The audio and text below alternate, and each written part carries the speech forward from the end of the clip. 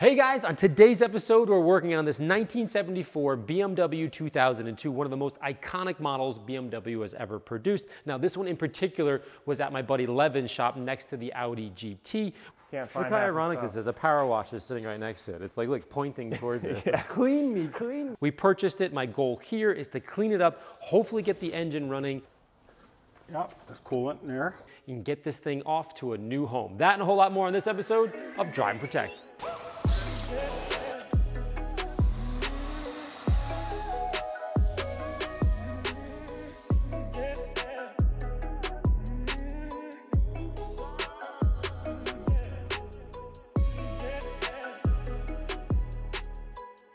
After negotiating a price of $1,000 for the Audi GT, which was cleaned up with the help, of course, of Jason Rose and Kevin Brown, then I flipped the car to my local parts guy, Axel, for nearly $3,900. Now, at the same time, I also purchased a BMW 2002 from Levin's dad for $2,000, as they needed to clear out the shop and make some room on the same day. So for a total of $3,000, I got two awesome cars that I hope someone drives once again.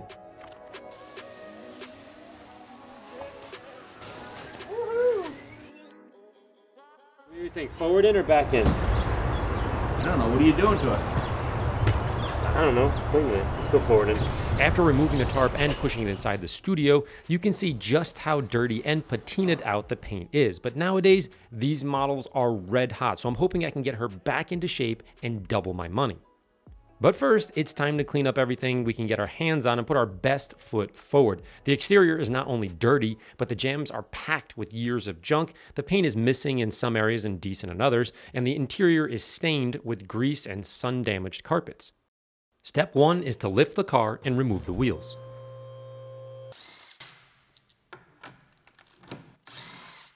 Next, I used Boost and Brute in the foam cannon reservoir and then filled it up with water before turning on the ammo pressure washer, attached the wand, and of course double-checked the sprayer tip to make sure it's secure with an initial safety spray away from the car. You want to always do that. Now, I'm power washing mostly to dislodge the junk that you can see, but on the other hand, I'm also power washing the paint to see how it reacts to the water. Is the dirt coming off? If so, how easily? In this case, is the paint coming off, or am I causing more damage in the process? That sort of thing. So power washing is really fun, but can also give you a bit of info about the paint during the power washing process.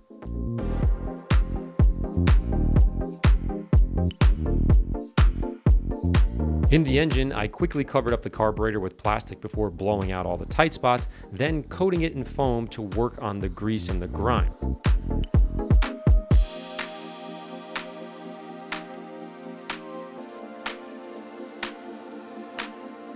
I repeated the same steps on the exterior paint as well, giving it adequate dwell time while I lifted the 2002 and then focused on the undercarriage.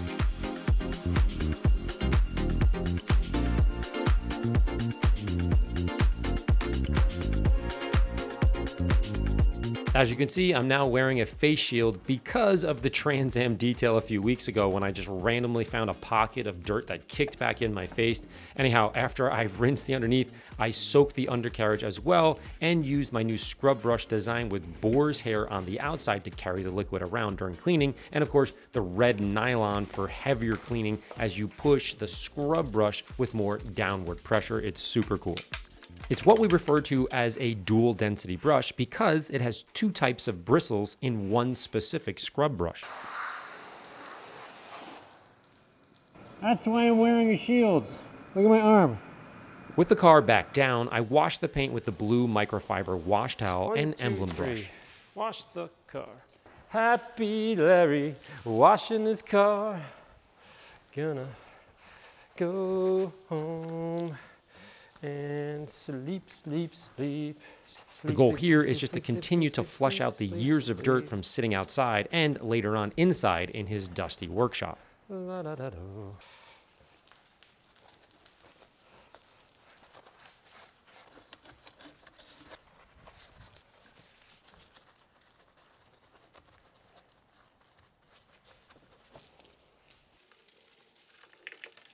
On the engine compartment, I added Titan 12 degreaser for the stubborn spots and did the same thing on the jams as well.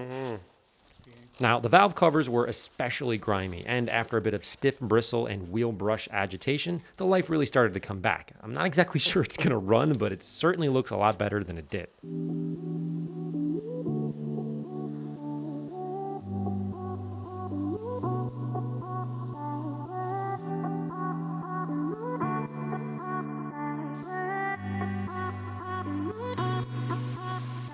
First thing I did on the inside was to remove the old Recaro seats, which is pretty cool. I'd never seen that in there before, revealing sun-damaged and dirty carpets. So I decided to remove most of them from the car to clean with a power washer outside later.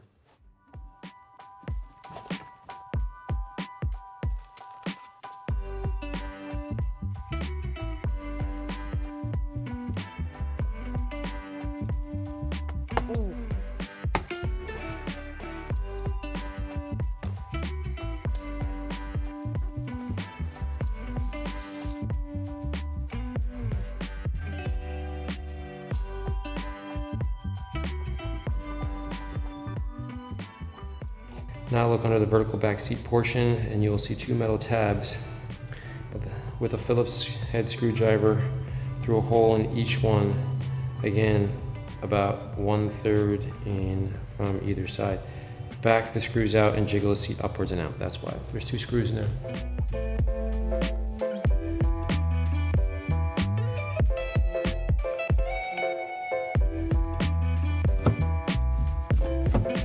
Once the back was down, of course, it revealed a nice little mouse nest with the renter still inside, meaning it was dead, but it must have been recent because he still looked in pretty good shape. Anyhow, it was now time for a thorough vacuum, but notice all the mouse droppings underneath.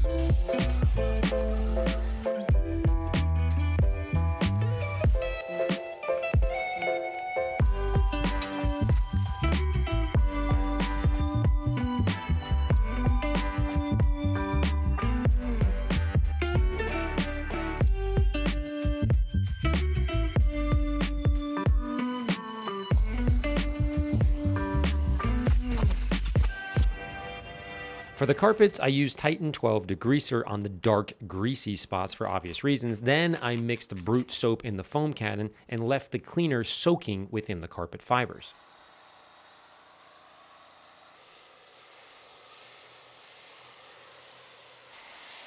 After a few minutes, I used the dual density carpet brushes with two different fibers to control the level of cleaning based on how hard you push. It allows you to have two brushes in one that you control with your pressure, meaning pushing downward. So that's what makes it super cool. These are specially made and incredibly useful. For more information, visit my website at ammonyc.com. After the scrubbing, I power washed them thoroughly, and you can just see the dirt kind of ooze out onto the pavement. It's incredibly satisfying when you're doing it. Once I was done, I hung them up. To do that, I used an old hood stand that I had in the backyard. It helps them drip dry when you leave it in the sun. While the steamer and the steam vac were warming up, I then focused on cleaning the wheels with Plum Wheel Cleaner and my new brushes, which obviously you can tell I'm really excited about.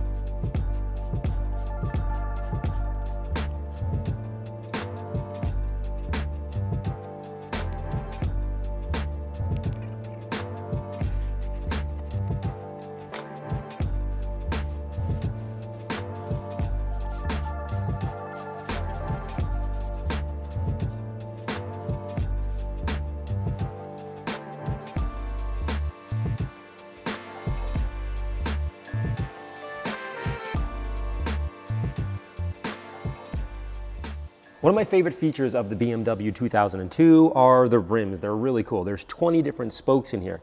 What that means is from a detailing perspective, you have about 40 different crevices you have to clean. Now we find this a lot on BMWs and other German cars. And what you gotta do is get in there with your brush. Now typically when you have a normal brush, this is a prototype, you're gonna have a flat little area like that, just a brush with a flat top. Now what happens is to get into that tight area, you either have to really push hard, which is gonna make the fibers kind of spread out, not a good look, plus you're gonna blow through a lot of brushes, or you're just not gonna get in there. So what I've been working on, I'll put it against my skin, you can see it there. This is what we call a two-tier brush. So we have one layer here and another little skinny pointed one here so that we can get into those creases and crevices. A lot of times I'll just kind of push like that, tap, tap, tap. Then you can get in and scrub as you normally would. And it actually works out quite well. So I'm gonna repeat the process on the rest of these and they're gonna look great.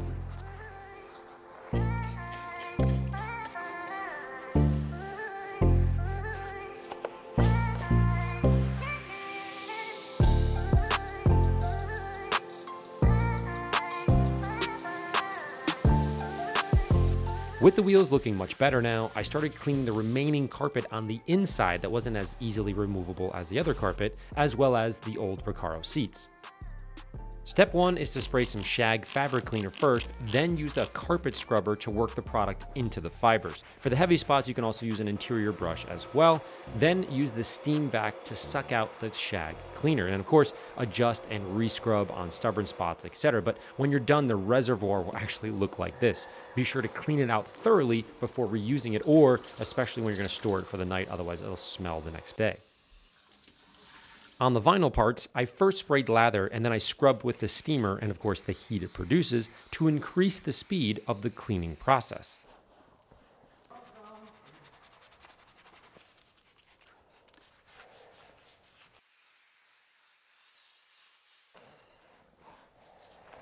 When done, I like to use compressed air to remove the last bits of moisture. Next, I repeated the same steps on the interior vinyl and plastics.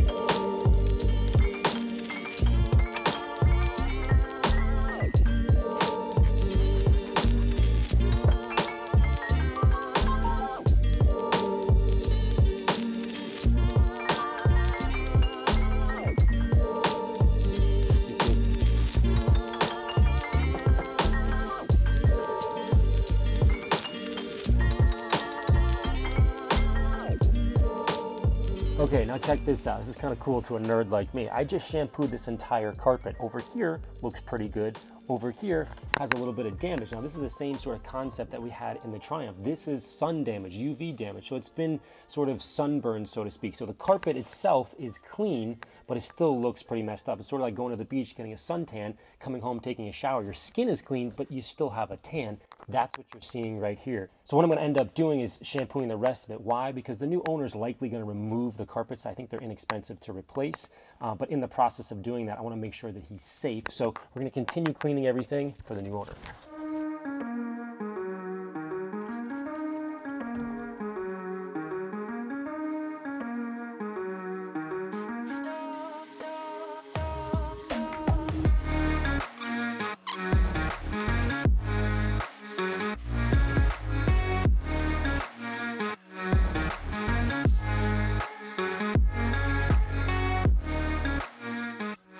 Now that everything is clean, my last step is, of course, to disinfect the area. Now, the product I'm using is called Restore. It's an EPA-approved car interior disinfectant.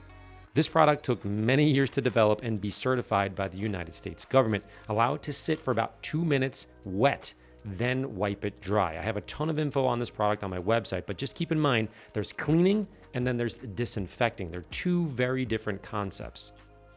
Restore also works on sanitizing fabrics and carpets as well. Finally, I added Mousse Interior Moisturizer to bring back the suppleness of the material and for some UV protection. When you're done, buff it off with a microfiber towel and it'll look deep and rejuvenated without being shiny.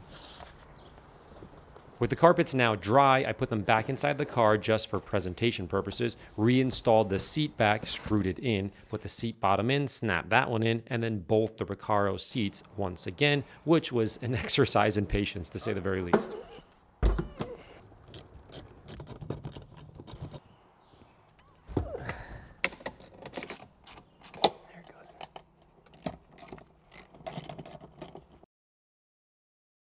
Okay, the interior is clean, it smells really good, and more importantly, it's safe for the next person, so I do think that's a huge selling point. Now on to the outside. As you can see, there's a bunch of patina here, but in this era of radwood where you run what you run, this is really cool. So what I'm trying to do is just exfoliate it. If I were to use the 21, meaning my normal polisher, it's very likely I'm just gonna go through the paint and you're gonna see metal pop out, obviously, because it's rusted. So what we're gonna use is this one here. I haven't used this in a long time. This is called the Cyclo. It has 2 pads here. I believe it's a little bit safer, and so I'm using the green pad as well. That's more of a scrubbing type action. So the goal here is just to exfoliate, pull out as much of the junk, you can hear it, as possible, bring back a little bit of shine, and hopefully get this engine running and back on the road.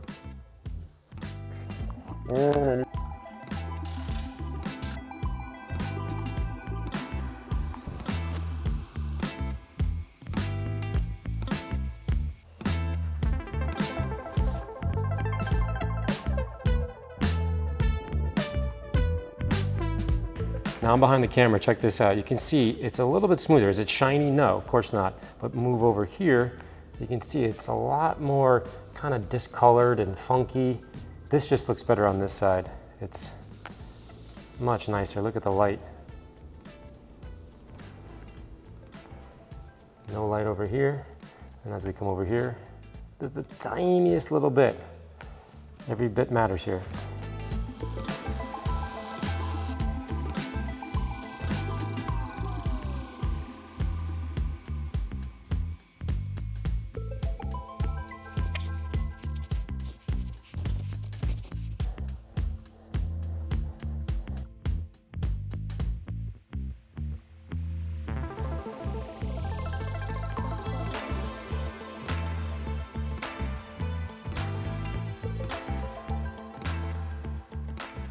I'm sorry, but this thing looks cool.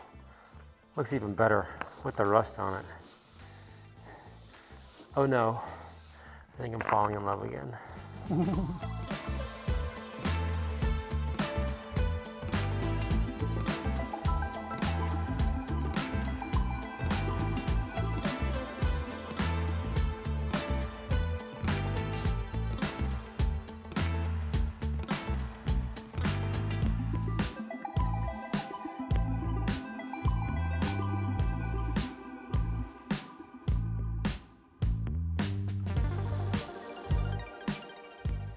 The Cyclo Polisher's head rotates in overlapping motions identical to your hand motion, but only quicker, which makes sense on a car with compromised paint like this one.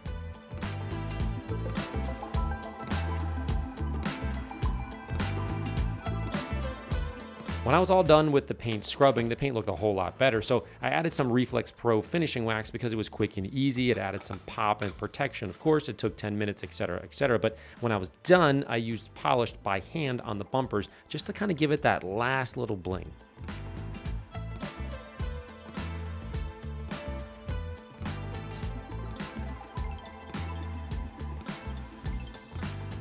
With the car up, I put the wheels back on, I added mud tire dressing to the rubber, I cleaned the glass, and then afterwards it looked 1,000 times better than when I found it. So I called my friend Axel from Axel's Foreign Car Parts to come over and see what could be done to get this car to at least turn over.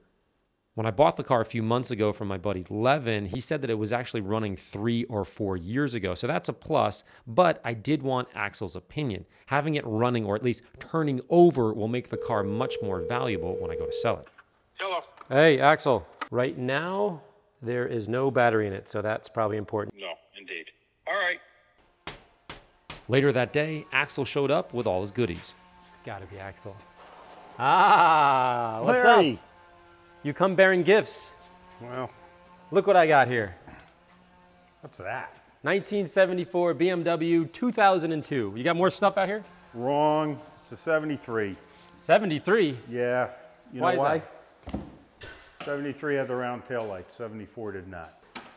Looks pretty snazzy now. Smells much better. It's delightful. Got a little Recaro seats in here. Yeah, they Pulled don't- out the back. We found a little mouse nest. Cleaned up the dash. These are pretty simple cars. As long as we have the basic ingredients, fuel, spark, battery. Hat, and you're good to go. So I think first we should probably check the oil. Make sure there's oil in there. There is. And belt's tight. Coolant. Make sure we have some coolant. Yep, there's coolant in there. Contact. Right. This is Okay. good news. Yeah, absolutely. So it's not seized, obviously. No. Now we Okay. just got to find out, we need to get some fuel in there. And let's check to see if we have any spark. Okay, go ahead. Crank it. Yeah. All right, no spark. No spark? No spark. But that's not surprising. The car's been sitting for a couple of years. These cars have points, not electronic ignition. Yeah. So chances are the points are corroded. So the next thing he did was play with the points, added some fuel to the carburetor, and then this happened. Okay, a little drop of gas in here. All right, Larry, hit it. Look at that, huh? Not bad. Unbelievable.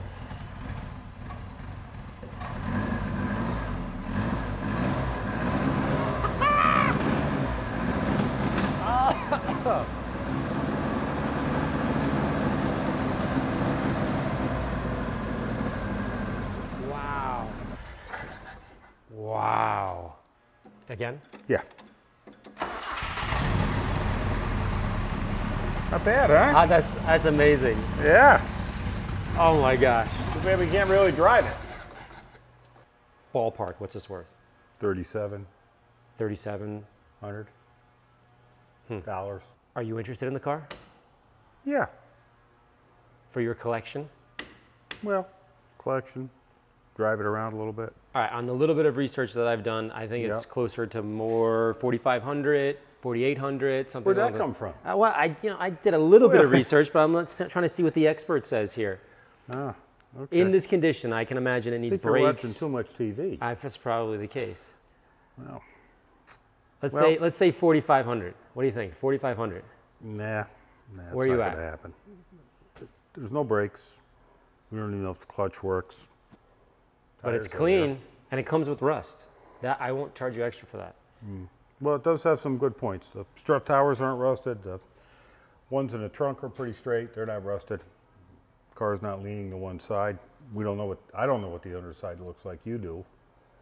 It's a little rusty. Yeah, it's a little It's rusty. a little rusty. I'm not gonna lie to you. 42? 42 sounds reasonable, but I want that hat.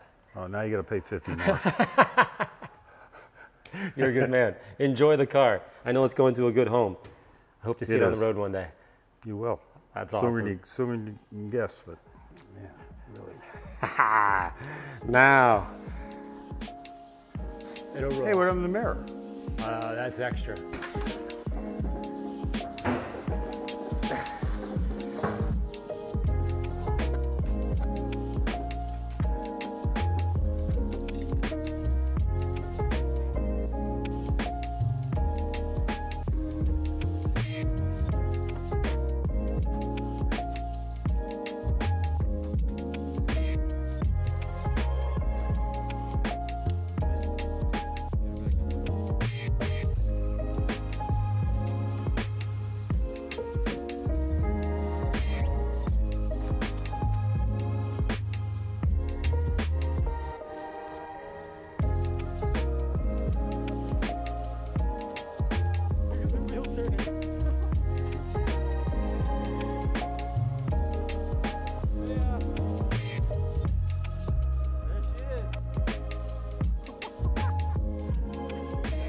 is something else.